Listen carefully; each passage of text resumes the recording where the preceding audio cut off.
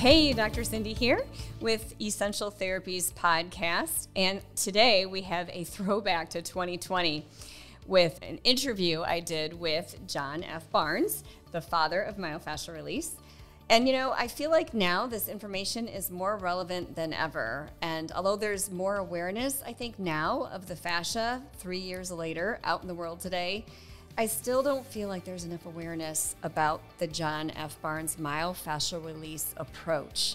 And yes, it is something different. I oftentimes have patients tell me, hey, I went somewhere and visited and had somebody do myofascial release, but they weren't doing what you do. So I think this is really relevant, and I hope you enjoy this replay with John Barnes. Enjoy.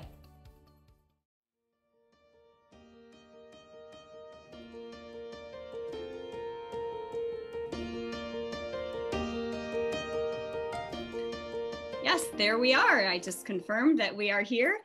Dr. Cindy Hodgson here. I'm a physical therapist and exercise physiologist, owner of Essential Therapies here in Toledo, Ohio. But most importantly, I am a John F. Barnes myofascial release practitioner. And it is just, I am so honored today to be bringing you the John Barnes himself. There he is, who I truly think of as the father of myofascial release. And, you know, even now, today in 2020, you can find his name in massage textbooks and all over the place when you hear about fascia. He's been treating patients from around the world since 1960 and teaching seminars on this approach since 1973. So way before fascia was a thing. Like now people talk about fascia like it's the new thing, but John's been doing this for decades, and he owns treatment centers in Malvern, Pennsylvania called The Sanctuary, and in Sedona, Arizona, where he is today at Therapy on the Rocks.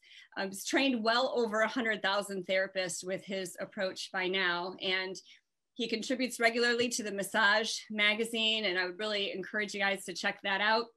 If you go to his website, which is myofascialrelease.com, if you look on the tab that says myofascial release, you'll see his name, and you can click on there and see his CV, which talks all about the things that he's done and all of the presentations that he's given and papers and articles he's written, and you can actually click on there and pull a lot of this information up. So that's really a golden nugget to have there on his website. So he's been a featured speaker on many platforms over the years, talking to neurosurgeons, orthopedic surgeons, psychiatrists, therapists, TMJ specialists, the list goes on. And he's still treating patients and teaching regularly at seminars this year. It's been a little bit rough for all of us as myofascial release therapists. We love going to your courses, John, and just repeating them and being in your presence and learning more from you all the time. And so I'm really excited to be able to have this time with you. I know everyone else is, to hear your voice and see you and just kind of be in your presence. So thank you so much for joining us here today, John. Okay. Really good to be with you. Hello, everybody. I've known Cindy for 20 years now, so you're looking great. Thank you. You too. You too. So I just want to check here and make sure that everything's going right on Facebook. So let me just peek. Yep, we are good. So we have transferred over to where we need to be. And this will also be on YouTube for those of you watching who want to be able to share it with those who are not on this social media platform. So John, I wondered if you could tell us, for those who are watching who don't know who you are and just what myofascial release even is, if you could share with them about your journey and your story of how you began developing this myofascial release approach, and what do you want us to know about this approach? Well, I graduated from the University of Pennsylvania back in 1960, before YouTube was around. In fact, phones are still hanging on a wall somewhere, and a long time ago. And I graduated as a physical therapist. I've since become a massage therapist also. And I had been an athlete when I was younger, and I played football, and I ran track. I skied and I swam, I drove motorcycles, and got involved in competitive weightlifting, competitive karate. Basically, I love motion and I love competition. And one day I went down to work out and there was nobody in the gym. And I was doing squats with somewhere over 300 pounds. And I got to the point where I couldn't get up. I had nobody to help me. So I'd been a gymnast when I was younger. So I thought I'd just do a back roll. But when you have a 300-pound bar in your hands don't let go. So I crashed into the ground with tremendous force, and I ruptured the disc at L5, that's the lower back area. I ripped a lot of ligaments, and I laid there totally stunned. And I felt numb from the waist down. Now, before I go on, this was my first experience, and one of the primary things I teach today. That when I'm going to come back into the survival mechanism we have. So that survival mechanism mine kicked in. Basically, it numbed me out to help me get through the ordeal and the intense pain. I couldn't move my legs. And then the numbness started to wear off, and then the pain began, and it was really horrible. And I had to crawl out of the gym. I laugh at it now, but it was horrible, you know. And in that instant, the things that I love the most were taken from me. Motion, competition, and so life became quite a struggle. And I tried every form of therapy known to mankind, and nothing helped, those temporary results. And so up to that point, I thought that therapy worked, and I found out that nobody wanted to get better more than I did. So a friend of mine was a radiologist, and he invited me up to a ski house one weekend. And he could see how much pain I was in. So he suggested I see an orthopedic surgeon to get a spinal fusion. So I went and I got the surgery. And they gave me a fusion instead of a laminectomy because I was an athlete. And I'll never forget, after the surgery, the doctor walks in and then talks to me a little bit. And as he's walking out, he says, and by the way, don't ever flex or extend your spine again. How the hell? He never told me that beforehand. So anyway, the fusion did help, but I was still in a lot of pain. I still couldn't really move that well. So out of total desperation, really, I started to treat myself, and I would do that on the living room floor. And so it was my low back area. So laying on the living room floor, I started to push into that area. But I was still very strong, and I was trying to bull my way through. And over time, I learned to be more gentle. That over time, I learned if I waited longer, that I was starting to get a dramatic turnaround in my pain and my ability to move again. As I treated myself, I was having these strange sensations. They were far away from the origin and insertion of muscle the way I was trained in anatomy.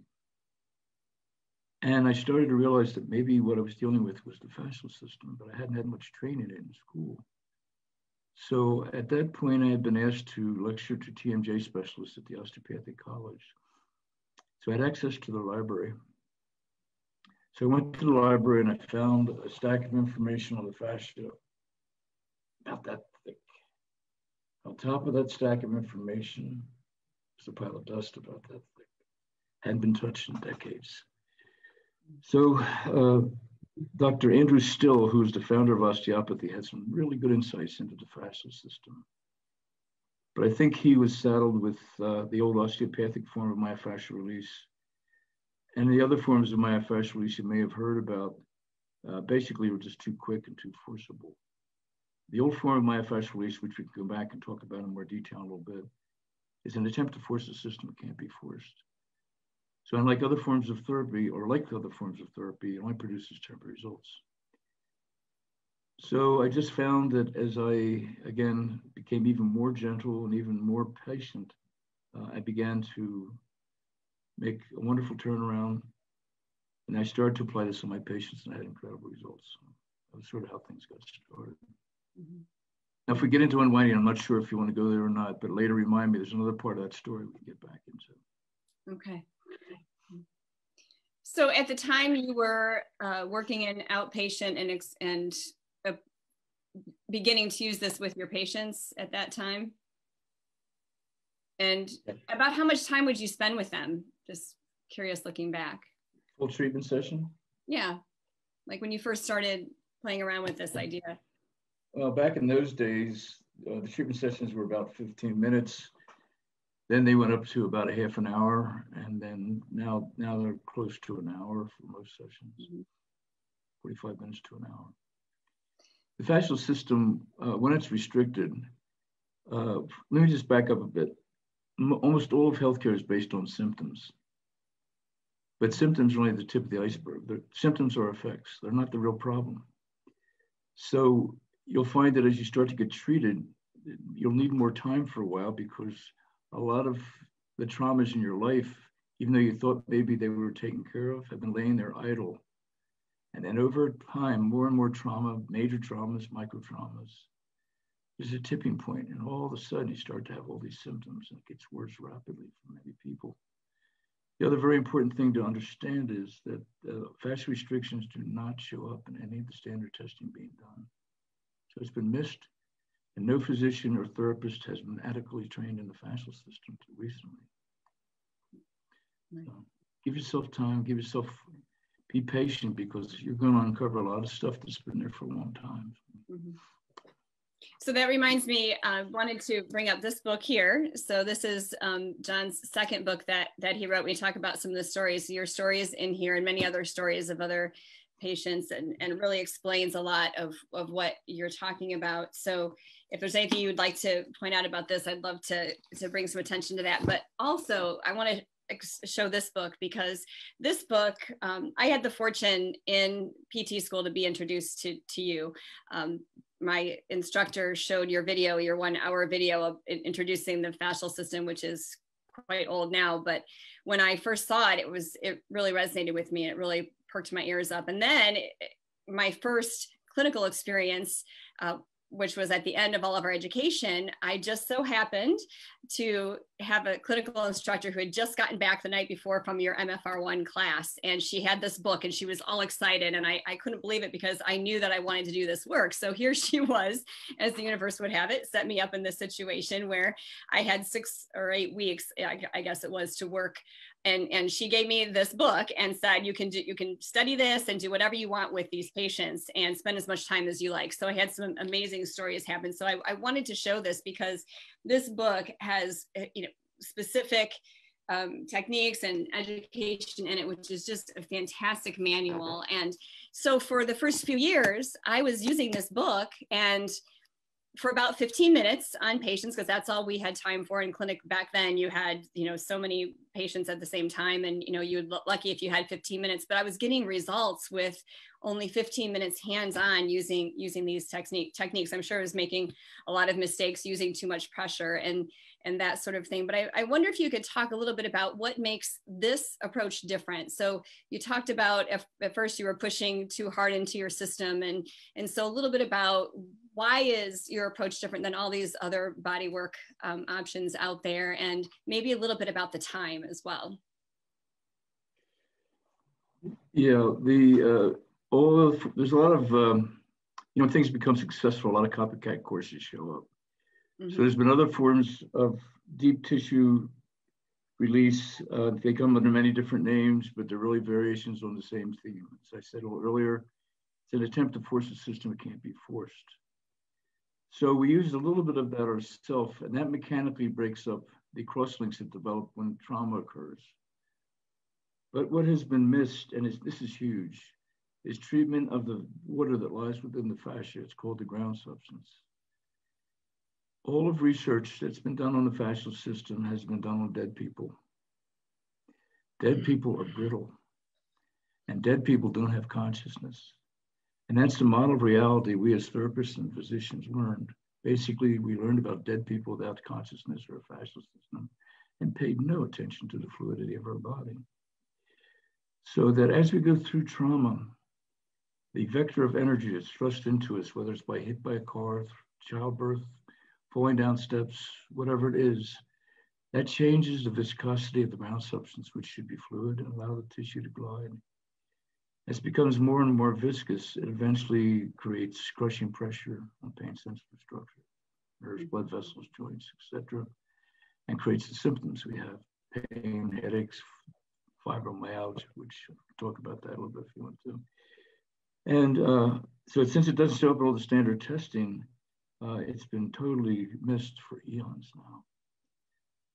So, but we see the human being as far more than just a physical structure. We treat the physical structure, and that's our initial angle.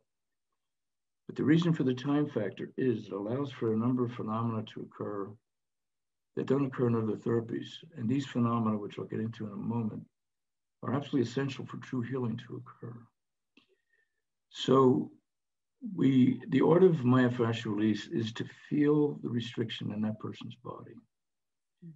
Everybody has a different pattern in their body. So as therapists, we learn protocols, one size fits all. But that's a big problem because it has nothing to do with the person lying on the treatment table. Mm-hmm. So this is truly individualized care. So there's over 7 billion people on our earth, and there's over 7 billion different passable fascial strain patterns. So the art is for the therapist to be able to feel where that restriction is, feel when it releases, then go to the next layer and next layer as time goes on. So there's a whole art to this. Mm-hmm. When I was in physical therapy school, the first day they talked about the science and art of physical therapy. I never heard the word art after that, ever again. So we've lost the bigger picture, so to speak, you know. So the therapist will assess your body by touching you. It's a glide system so that we get a sense of where the glide is. We visually analyze, we tactily analyze you. We use something beyond our tactile senses called the proprioceptive senses too. And we feel where your restrictions may be. And the therapists I've trained have spent a lot of time in becoming a true therapeutic artist. So when we find that restriction, we never force it. Therefore, we never injure anybody. Mm-hmm. But we gently nudge into the restriction and then we wait. And we wait and we wait. Somewhere around 90 to 120 seconds, we finally begin to engage what's called the collagenous barrier. And then another 3 to 5 minutes is usually necessary to totally release, or not totally anyway, but to begin to release the ground substance, the fluidity within the fascial system that has hardened. It turns into crushing pressure. So somewhere around the 5-minute period or so, sometimes a little bit longer, there's a number of phenomena that occur. The first is piezoelectricity. Piezoelectricity is a Greek word for pressure electricity. It's a well-known fact that these cells of our body have a crystalline nature. And you know, if you put pressure into a crystal, it generates electricity. When our body, it's a bioelectrical phenomenon that occurs. So piezoelectricity begins to create an energetic response at the cellular level. That is usually coupled with something called mechanotransduction. So in other words, our physical pressure also converts things into an electromagnetic effect, all the way down to the cellular level. Recent research has just shown, and this is very important, that when myofascial release is performed for a sufficient amount of time, the patient's mind-body begins to produce interleukin-8, which is our body's natural anti-inflammatory. It also produces interleukin-3 and 1B, which have to do with increase in circulation and boosting the immune system, all which are absolutely important for healing.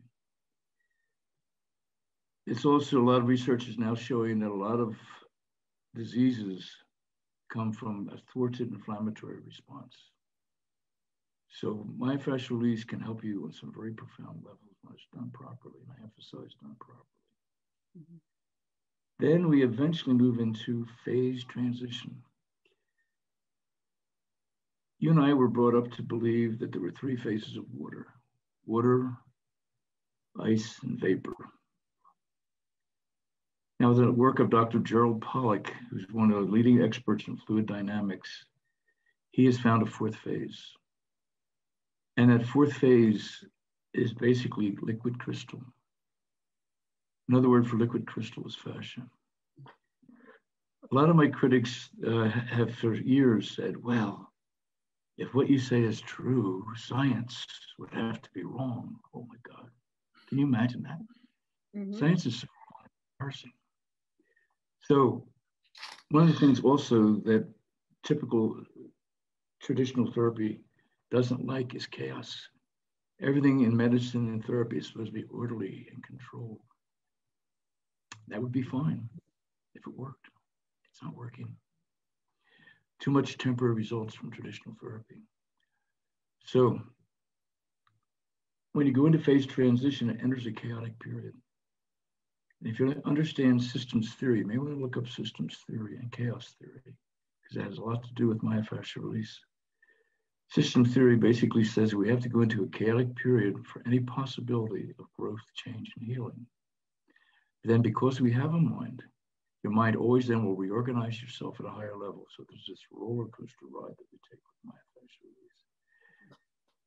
Then finally, we go into what is called resonance. When the therapist touches your body, your vibratory level and the therapist's vibratory level is quite different. But here again, it comes to value of sustaining pressure for a while. There will be a point between the two of you when the vibratory levels completely match identically. And that's when the energy that has been trapped in the system from trauma starts to move through you and eventually out. Another word for resonance is release. So that's what we're after. And it takes a little time. And with the therapist I train, it drives them nuts the first visit or two.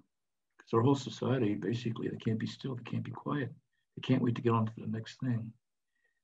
I think you were going to ask me eventually, too, about channel 3 and channel 5. So that ties into that. We can come back to that in a little more detail. Yeah. It's great. I never tire of hearing of all of those phases and just how that has not really been honored in traditional therapy, like you say. It reminds me, too, these, you know, for patients that I see, and I wrote this down, I just want to see exactly how for patients just starting their myofascial release journey. So like you said, at first it kind of drives them crazy, this waiting and whatnot, this, you know, this pattern of wanting to make things hurry up. What would you say is most important for new patients to understand in regards to that right there, the idea of being patient, but then also that kind of ties into what we recommend as therapists. I have a hard time on occasion in educating patients about this work in that, you know, these restrictions didn't happen overnight most of the time. I mean, yeah, we might have an accident, but usually that accident is layer upon layer from years gone previous. And so, you know, we'll have a treatment or two. And so a lot of times people are discouraged that they're not having this incredible healing event in 1 or 2 treatments. And how would you educate them, a new patient on this journey? What is the best thing for them to hear from you? Well, one of the things I suggest for all therapists is the first visit or two, but because myofascial release is also an educational process, because it's totally different than most of the things we learned. Mm-hmm. In fact, everything we learned, as you know, was logical and linear. And we applied those principles to a nonlinear body that is not logical. Complete craziness. Yeah. So the thing I'll say to the patient is that, number one, I'll never injure you. You have total control. All you ever have to do is ask me to ease up or hold, and I will. And as therapists, they must always honor that. So the patient can trust the therapist. Too many therapists haven't listened to their patients. You can use any words you want as long as they're understandable and mutually agreeable. So I go on to say that sometimes when you're feeling myofascial release in your body, it may hurt. But because I'm not forcing, I'm not injuring you. So that's really important, because most people relate pain to injury. So that the key to healing is feeling. So if pain's coming up, you want to feel the pain. Again, you can stop anytime you need to. But most people stay with it because something about it feels really right. Something the body has needed for so long. So I explain to patients that if you're talking or thinking or bracing against what you're feeling, there's no therapeutic value. And that unfortunately describes most therapeutic sessions. Too much idle chatter. This comes back to the channel 5 thing, but we'll get there.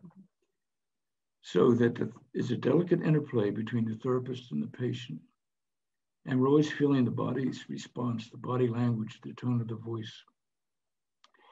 And so that as you're treating somebody, if you notice they're tightening against what you're doing, then you just gently suggest they soften into it. If they can and they ask you to ease up, you always ease up, but then you educate them again. this is called therapeutic pain. If you go to my website, go to the article section, there's an article I've written called Therapeutic Pain, which I recommend you all read. You're welcome to print it out to give to your patients and clients also. Also, there's an article I've written called Myofascial Release, the Missing Link. And that's a good generic article that goes over for your patients how it doesn't show up in all the standard testing, a lot of other aspects we'll be talking about. So you have to be patient with some patients because they're scared to death. And they've lost trust. They failed at everything and they start to think it's themselves. Let your patient know it's not them. It's this crazy system that was very logical. But I found over the years, it's just because something's logical doesn't mean it has any basis in reality whatsoever. So that just because it's logical doesn't mean that it's going to help you. You have to start to learn to go with your instincts and your intuition. And that's what the myofascial therapist knows how to do, has been well trained to do, and will help you to start to tune into a more instinctive, intuitive side because it's fast and it'll never let you down. Logic, at least, you can lead anybody astray. Look what's happening in politics. So I don't want to talk about that. But. Right. Well, speaking of logical versus intuition, why don't you go ahead and explain to everyone, especially those who have never heard this before, about Channel 3 and Channel 5. How did that start? What does that mean? Okay. It's very simplistic, but I think quite accurate. And our whole education was based on our intellect. And that's what I call Channel 5, our rational intellectual side.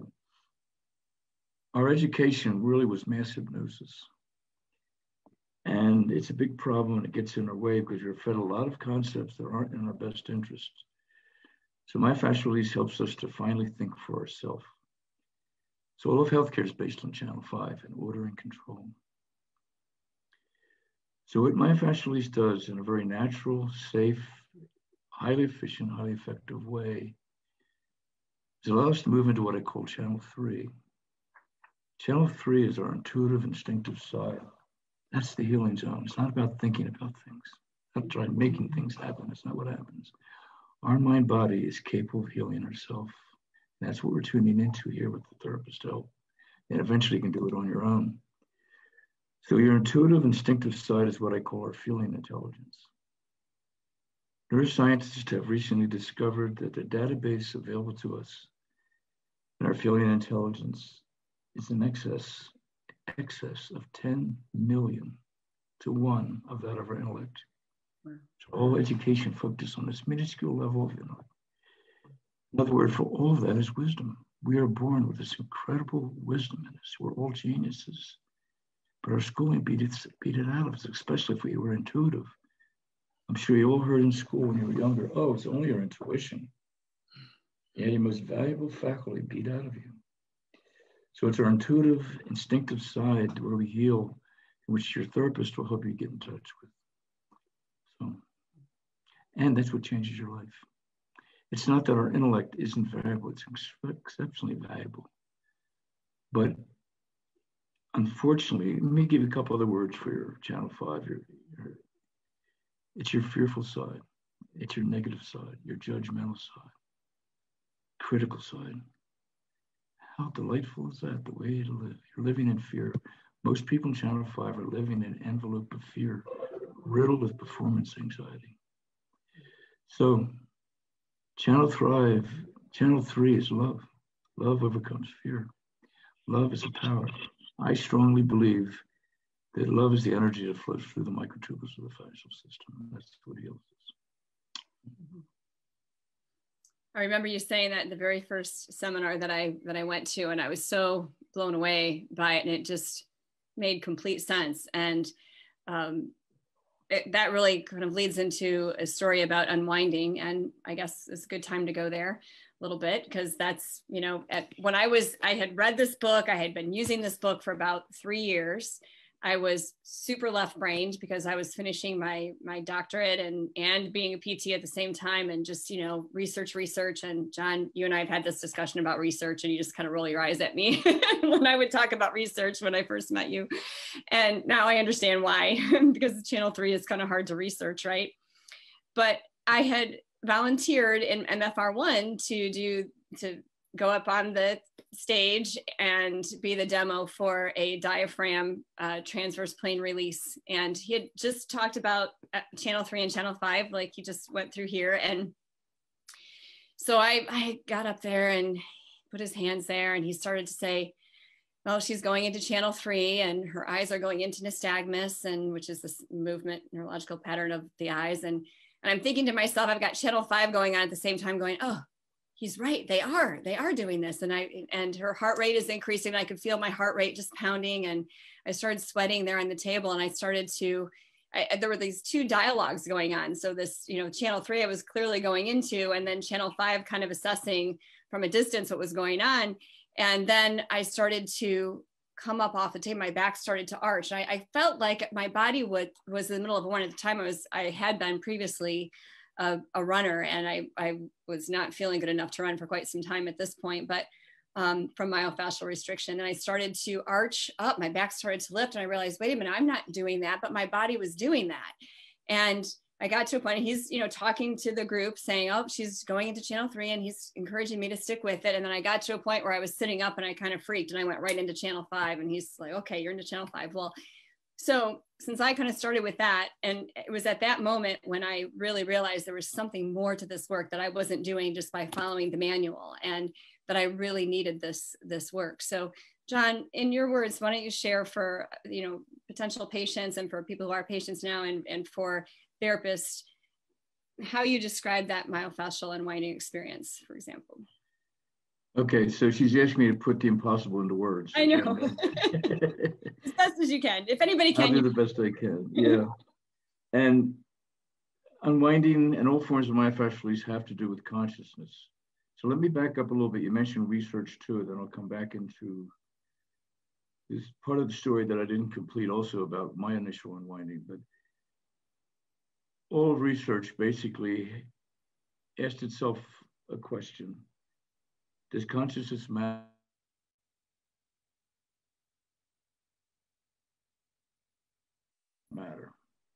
So traditional research decided because it was separate from the body, which it's not, but we were taught to discard the father of modern medicine, separated the mind from the body hundreds and hundreds of years ago. So that's a whole other story. We get into that later if we have time. But anyway, see, what scientists don't look at is the meta paradigm, which is, if consciousness doesn't matter, then all the theories that emanate from that are built upon that as if it was a reality. I have great respect for researchers that build computers, bridges, architecture, on and on and on, objects.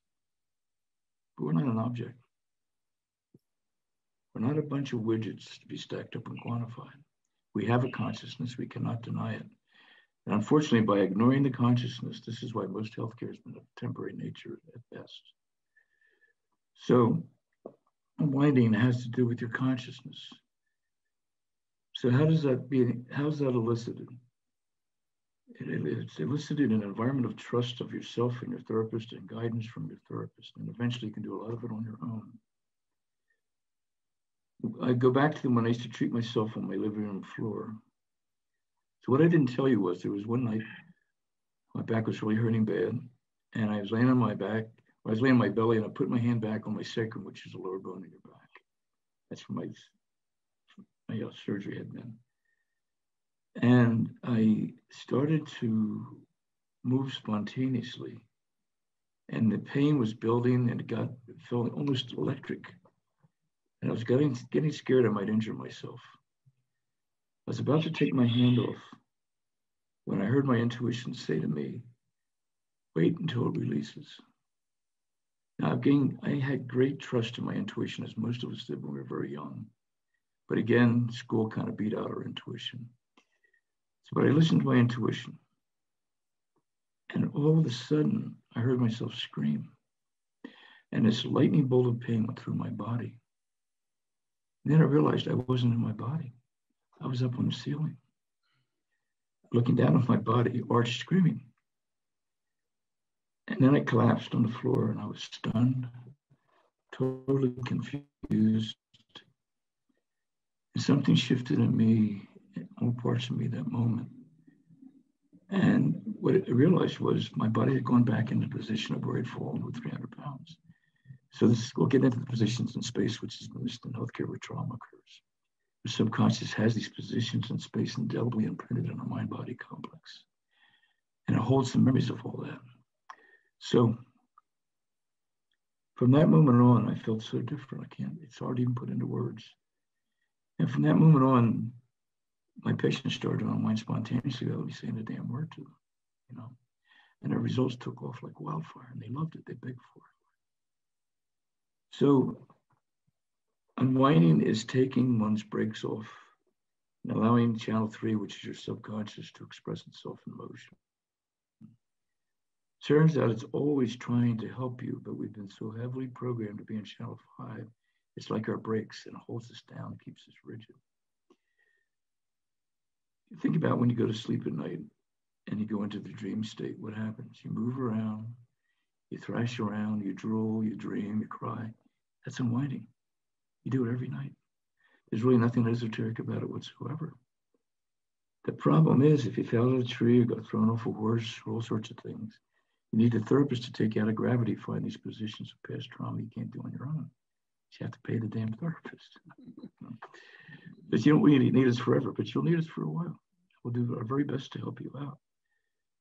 So there's something called positions of past trauma. Healthcare pays no attention to it because it pays no attention to the fact we have a mind. So when let's say I'm walking across the street and I'm hit by a car. Bam, there's a position in space. We have this survival mechanism that pulls our feeling intelligence out of our body, we just mentioned. We're injured in motion. I fall to the ground. There's another position in space. And the damn car rolls over. That's a big position in space. Well, that's locked in your system. So it turns out we have this survival mechanism. It's actually amazing what happens. And every animal has it also. So when something's been too intense or too painful,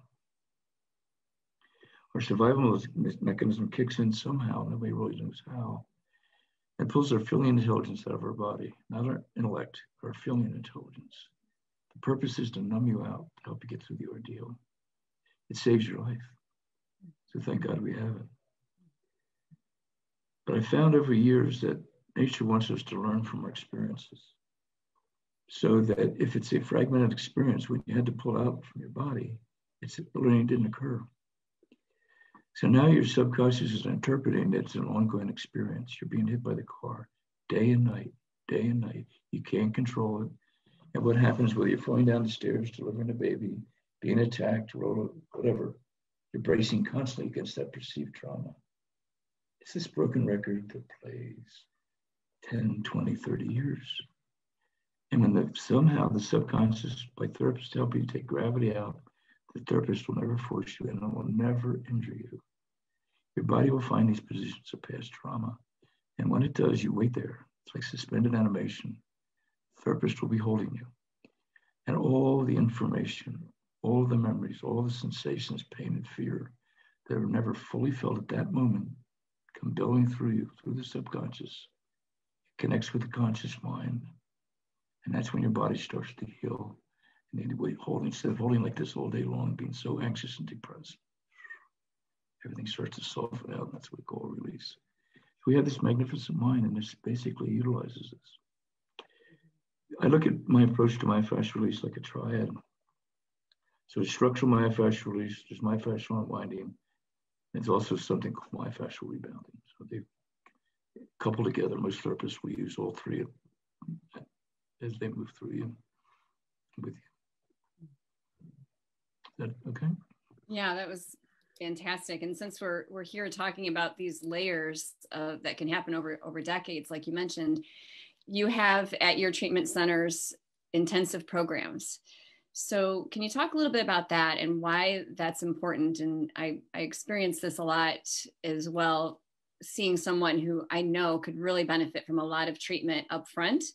And why is that better or important or different for them to know?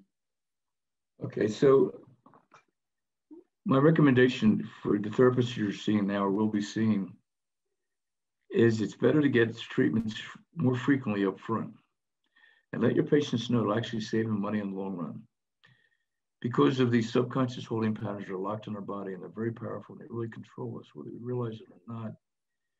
If you're not being seen often enough, they keep pulling you back into dysfunction. It's just not strong enough to overcome all the tightness that's been in your body. So the frequency with your local therapist is really helpful. But there are times when it'll help. The intensive program is where you come to one of our treatment centers in Malvern, Pennsylvania, or Arizona Therapy on the Rocks in Sedona. We have a team of therapists there, and you'll be seen by a team of best therapists around 3 times a day for 2 or 3 weeks. And it's not that therapist isn't great. You just need that intensity. You need that frequency that helps us break up the subconscious holding patterns that have been so powerfully controlling you. And then when your local therapist now sees you, you'll be able to make better progress. So that's the whole purpose of that.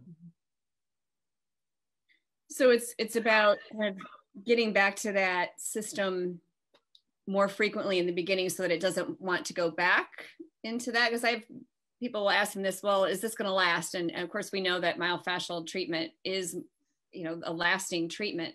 Sometimes there's sort of a 2-step forward, 1 step back, kind of this push and pull. How would you describe that for people to understand better? Yeah, well, the subconscious holding patterns are incredibly powerful, and as we all have them from our birth, actually. That's why you're going to surprise some of the stuff that comes up you thought you may have resolved. And then so that it's like a roller coaster ride. And that comes back to what you asked, what I say to patients too. I think it's really important to let your patients know early on that sometimes after treatment, you'll feel good, but sometimes you'll feel all stirred up. And it doesn't mean you're failing. Basically, this is taking you back in time to these subconscious holding patterns. And then when you leave the treatment room, you're not necessarily done. We've destabilized your system. There's another bad word in traditional healthcare. But as we destabilize the system, we go into chaos. Now your system starts to be capable of self-healing. So when you go back to your home, you may cry at night, you may vibrate, your body may start to unwind a little bit. So just as long as you're in a safe place, don't hold it back, just let it go. Your body's been waiting a long time for this to come up for you. Remember, it'll never injure you. So that all that type of thing is totally different than what we learned in the past. And it's exactly what we all need. So the frequency is very, very important. And and then you can start to stretch it out. So it's always going to be a zigzag. Human beings don't get better straight away. It's not the way nature is. Back and forth, back and forth. And it's important you, the patient, do your own self-treatment. Your therapist will teach you how to treat yourself. Because they can't do it all for you.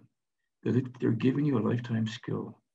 So be responsible enough to take care of yourself, and you deserve it. If you're not doing that, you need to sit down and have a talk with yourself. Do you not love yourself enough to take care of yourself? I know other things have let you down. This will not let you down. Just give it enough time, find a great therapist that you trust, and also have enough responsibility to also do your part of it. Thank you. That was my next question to ask about self-care. So just what your recommendations are on that, if you could go into that a little bit. How often? Very cool. I'm sorry. Every day?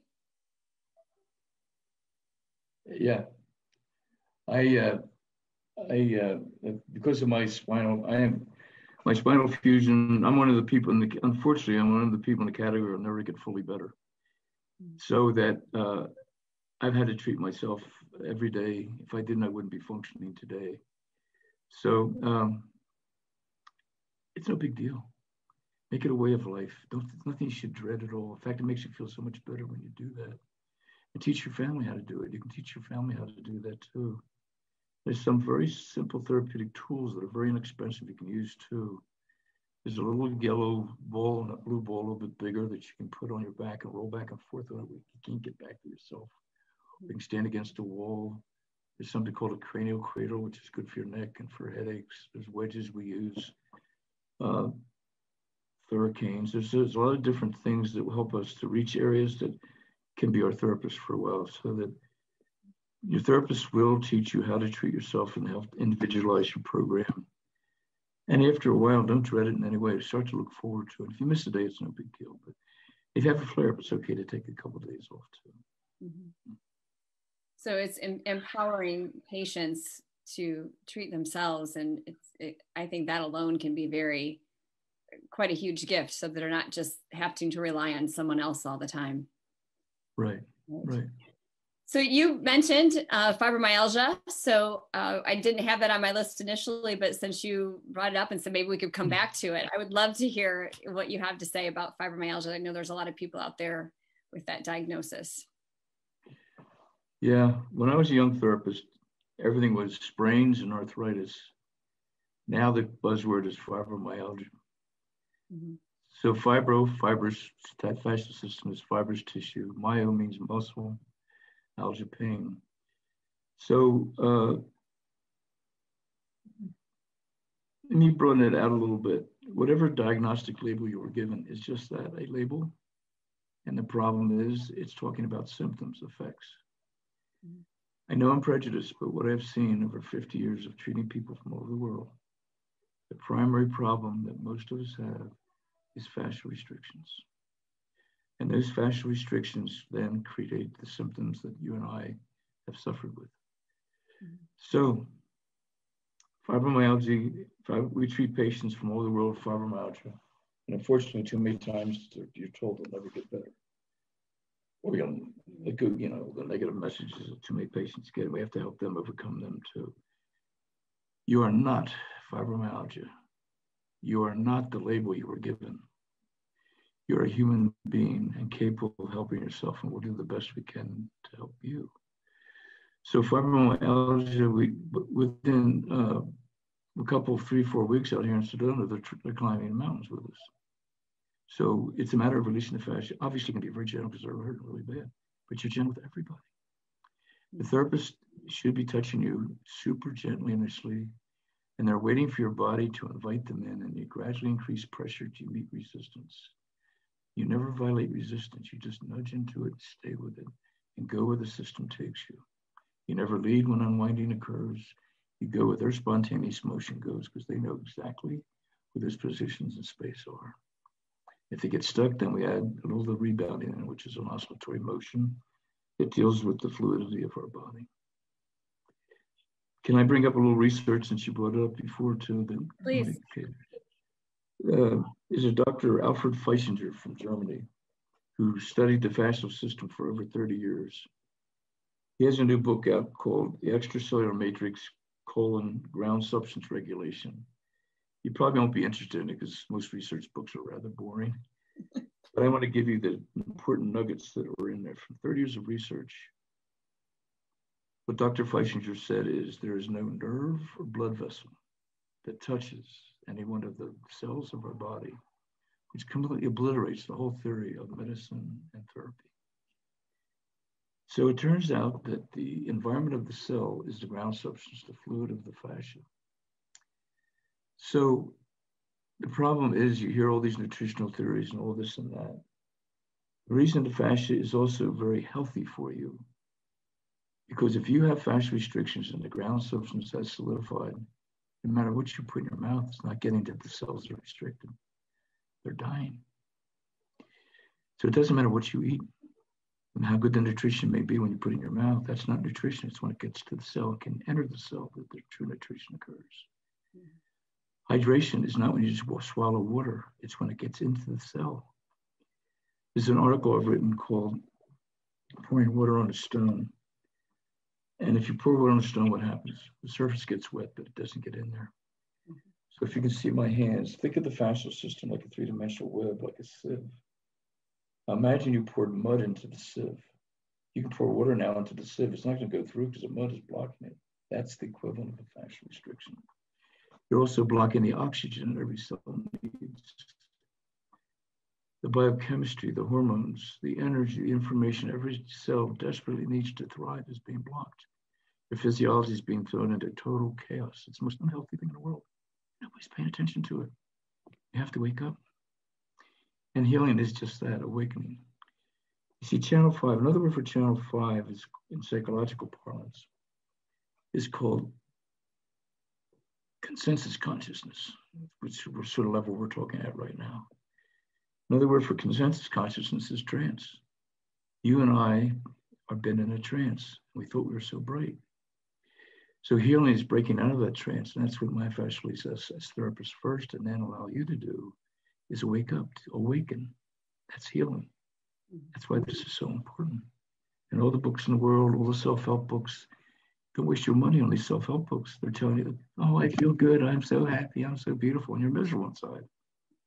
It's not until you get into these memories that were implanted in you early on from your education and parents and people who are well-meaning. You're walking around thinking you're stupid or you're bad or you're ugly, all sorts of things. You're not even aware of it. So without awareness, there's no choice.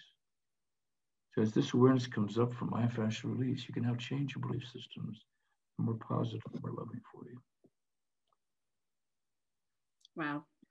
I'm so glad that everyone is able to hear these words from you that we hear over and again at your courses. And I just am reminded right now of a question that actually a patient asked me. She knew I was going to be talking to you, and she said, ask him what it was like sharing his discoveries in the beginning when he was highly criticized, and what helped you stay the course, and what was your motivation. And I just, hearing you describe all these things and knowing that, we're just now in this day and age starting to get into some of this mind stuff and how it is affecting the body, and with the new talk of biotensegrity and finally medicine, a tiny bit, but not really fully, is coming along. But you're hearing it a little bit now. How did you stay the course in explaining all this with your knowledge back then? Well, first of all, your patient is making the assumption that criticism has stopped. I'm being criticized as we speak, and it's fine. I don't give a damn. Yeah, way back when I first started, I couldn't talk to anybody about this because it just was, it was crazy from a traditional point of view. I understand that. I'm very logical. I was brought up in the traditional whole thing, But what I saw it did for patients, I could never give up. I don't care what anybody says about me. I know this was too important for healthcare and for patients and all the different healthcare professions. This is the missing link they all need to look into and utilize within their professional scope. So I just never. I have sort of run the gauntlet, It's been a long road, but it's okay. It's okay. And it's breaking out, as you said. We're getting to the 100th monkey theory, and things are changing. It's going to change massively because it has to. That was actually one of the things I wanted to ask you, if you felt like we were at the 100th monkey area yet. And tell people what that is. They might not know what that is. So we have time to talk about the 100th monkey? Sure. It's not an hour yet. Okay. We have to be done at an hour?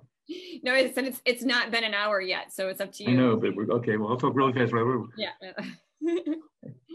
There's a theory out there called the 100th monkey theory. The story goes that there was a group of scientists studying a particular species of monkey on an island off of Japan. The island had physical characteristics where it had a mountain range that went down the middle that was so vertical that you could not get across. So they used to dig up these things to eat. Let's say they were potatoes. And one day this monkey dropped her potato. It ran down a hill and landed in a creek and washed the mud off the potato. And she ate it that way, and evidently liked it, because from that point on, she would wash her potato. And her little brood would watch this behavior, so they started to wash their potatoes. Supposedly, when we got to the 99th monkey, when the 100th monkey washed her potato, everybody, or not everybody, every monkey on the opposite side of the island started to wash their potatoes. Scientifically, you might want to look into Rupert Sheldrake. He's an incredible scientist from Cambridge University in England. And he has a theory called morphic resonance, which is that. And it's when enough information has gotten into a particular species, there'll be a spontaneous shift where everybody gets it. And that's what's happening now with myofascial release. We're at the 98th, 99th monkey. Things are really shaking out there. You know, when paradigms are shifting, there's tremendous turmoil. So those on the opposite ends of the polarity will just get thickly nasty. Mean, you know. A lot of turbulence right now. Myofascial release teaches you, the human being, to be centered, to be calm and strong inside. And I guess that's what got me through all the criticism too. So that as you get all this debris out of your system, all these antiquated, obsolete beliefs, you become very strong, you become very clear. You're all very capable of doing that. And as this turmoil continues, unfortunately, those stuck in the traditional paradigm are going to go through a hell of a big problems. I feel bad for it. I don't feel good about that for them at all. But as you stick with your therapist and treat yourself, your mind will have great clarity, great depth. You'll have internal peace, calmness, and power. And that's our natural birthright. And it's what will help. This will help us all get to that point. Hang in there and enjoy your life. Do you have a couple more minutes? One of those things. Yeah. We can go as long as you want, actually, John. Oh, you didn't tell me that. Okay. Do you have any questions though before I just? Well, really, my last question that I had in here, you know, thinking of this timeline was just, what would you like us to know? I would really want to leave it open to you to just with your own intuition, just tell us, what else do you have for us today? Okay, well, going on with what I was saying, first of all, medicine and surgery are very important at times when done appropriately, obviously. So I'm not in any way saying we shouldn't have medicine or surgery at times. But this will be the healthcare of the future. And yes, other therapists will use other forms of modalities and approaches, but myofascial release will be the primary thing. And it should be done as soon as trauma is over, unless there's been massive trauma, fractures and that type of thing, that you're going to go see your doctor. You know, critics, you know, they say stupid things like, well, if we're saying that if you have a fracture, you have to put lavender on your big toe. I mean, come on, cut the crap, you know. Obviously, you go to your doctor. But this will be the healthcare of the future. But the human condition, unfortunately, has deteriorated. And most people I see, and I think most of my myofascial therapists I see, and most of us were this way, full of fear. And we can't get out of it. It's just become a way of life, and criticism, negativity. And it's horrible. And it's the most unhealthy thing in the world, because our mind does control our body and our health. So as I run into a lot of wealthy people, and they have all the toys, houses, cars, jewelry, boats. And as I'm treating them, I just feel this horrible sadness pouring out of them. And I'm reminded of an old song by Peggy Lee. That's it. That's all there was. See, the Channel 5 experience is empty. There's nothing wrong with having toys. But if you're not enjoying your life, what the hell's the purpose of it? We were brought up with a very dysfunctional message that we're here to suffer. And many of us have gotten really good at it. You're here to enjoy your life. Channel 3 is joy and love and wisdom. And we start to live in that space, and you will be able to do that. Then you'll be able to have a very productive, happy, and healthy life. That's it. Beautiful. That's a great way to end this, if there's no other thoughts from you right now. I just am so grateful to be able to have you here, hearing your voice and sharing it with people who haven't had the opportunity, like a lot of therapists have, to see you in person and experience your teachings. And I will just say one thing, this, as I've been reading a lot of your interviews lately and thinking about today coming up, I was really into one that you were, I forget the person that you were talking to, and it was all of these things and the stuff that's coming up now that research is showing. And I thought, wow, this is just so great. I went to look at the date of that interview, and it was 1993.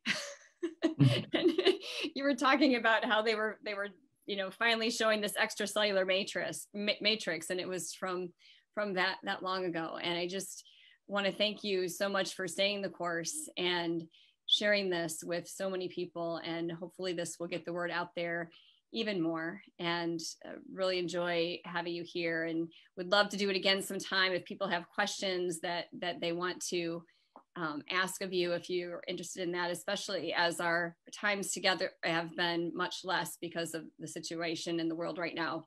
So, and we know that you enjoy seeing us as much as we enjoy seeing you. Thank you very much. It's really great being with you. It's really good to see you again. You did a great job. Cindy's a great therapist, so if you're in her area, go see her. Thank you so much. Thanks. Okay. I will put some links in this YouTube video that go to a lot of the things that John was talking about into his website to help guide you all, and the mfrtherapist.com will help you find people in your area as well. Thanks again, John. Thank you. Appreciate it. Bye.